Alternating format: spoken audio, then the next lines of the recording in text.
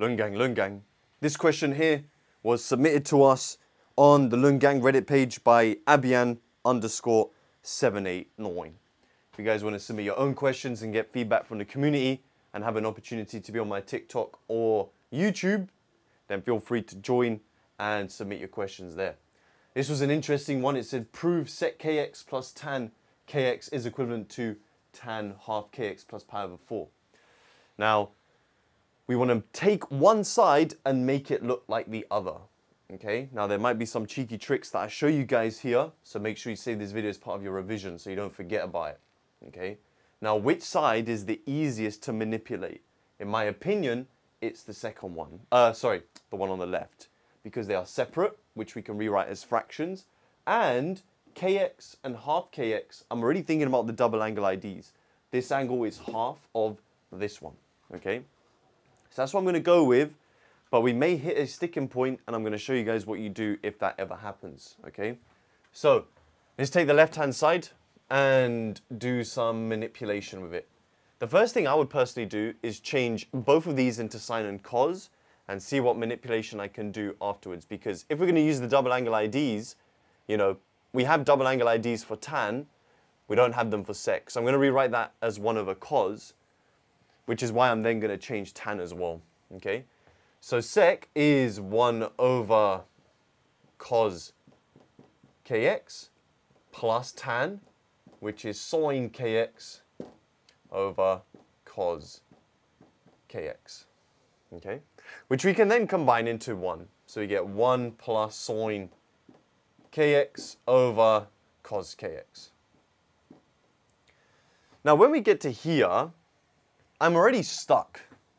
What do I do with this to make it look like this? Okay, I don't know. There's so many things we can do. Obviously with sine kx, there's only one thing you can do, which is change it to 2 sine cos, all right? But with that 2 sine cos and the plus 1, what expansion do I use for cosine? I'm not too sure.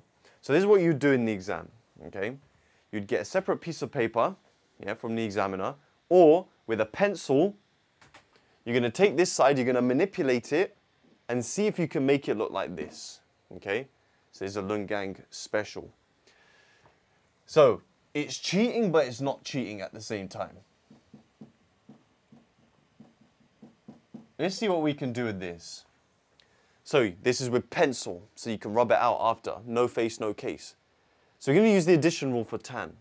How does the addition rule for tan go?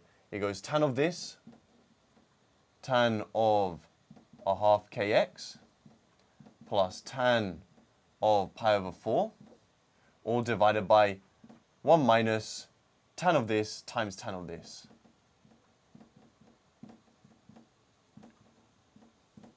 Now this might be one route you want to take because tan of pi over 4 is 1.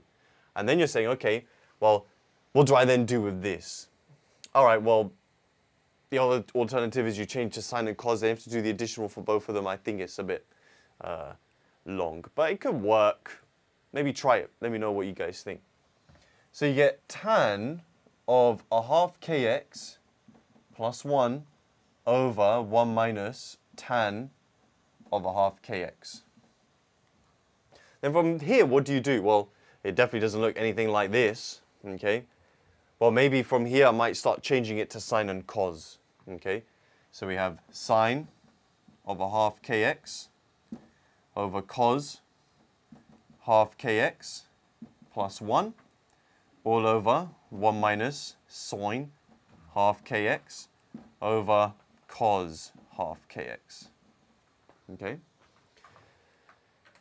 Now, the next thing we want to do is get rid of fractions on fractions. So I'm going to protect the top and the bottom.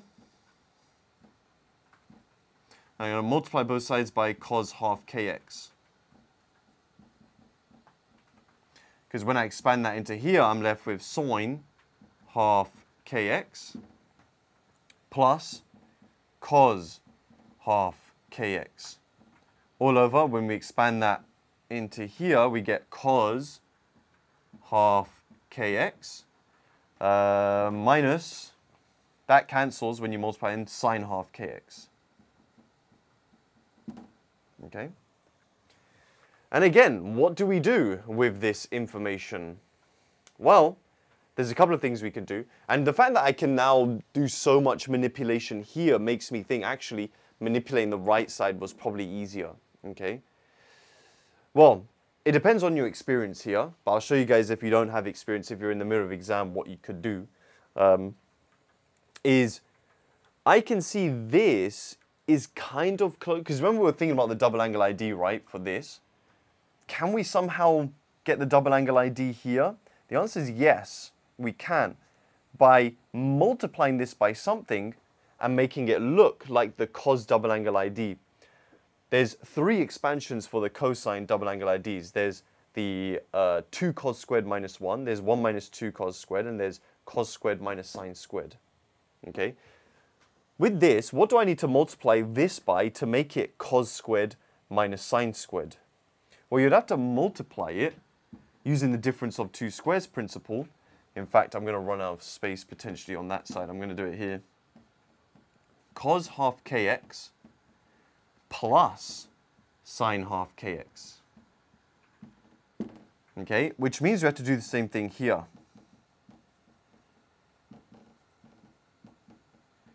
Apologies for the small writing there.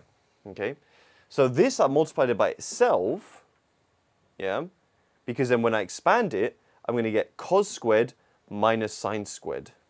Okay, and then the numerator will figure it out. Okay, now I'm running out of space here. I'm going to do it over here. So on the denominator, we already said what that big gives us, right? So we get cos squared half kx minus sine squared half kx. Okay. Now on the numerator, what are we getting? It's the exact same, right? So we're going to be squaring this, sine squared half kx. And then we square the last one, cos squared half kx. And then, when we expand this, you're going to get 2 cos half kx sine half kx. Now, what do you notice? Sine squared plus cos squared is 1. And this is the double angle ID for sine.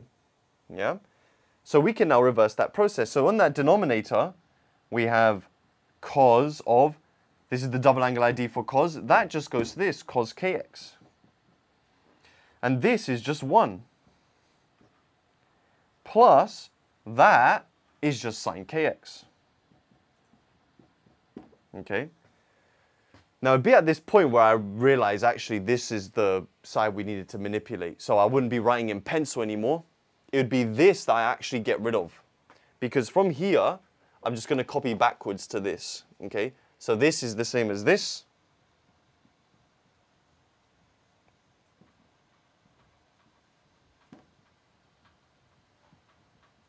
Which is then sec kx plus tan kx. And that's proved. So guys, it's very important that you don't just simplify both sides to the same thing. You will not get full marks for that. We manipulated this, realized we were stuck. I would cross it out in the exam. And I'd say, actually, I'm going to start again. Yeah, so this is the kind of no face, no case situation. We started with that side now. We started with the right-hand side. And we simplified it very beautifully down to our solution on the left side. Okay. Now, what would you do if you didn't see this step? It's a actually more common step than you think, yeah, being able to recognize something like this. And really that only came from comparing it to the denominator of what we simplified over here. That's what I realized, okay, I can make that cos squared minus sine squared, which is the double angle ID for cos.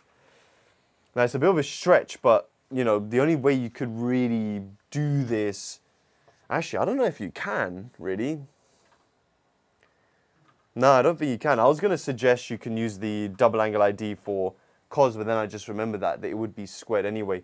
So saying cos kx is 2 cos squared minus 1, but then with the squared there, introducing cos kx just becomes a pain.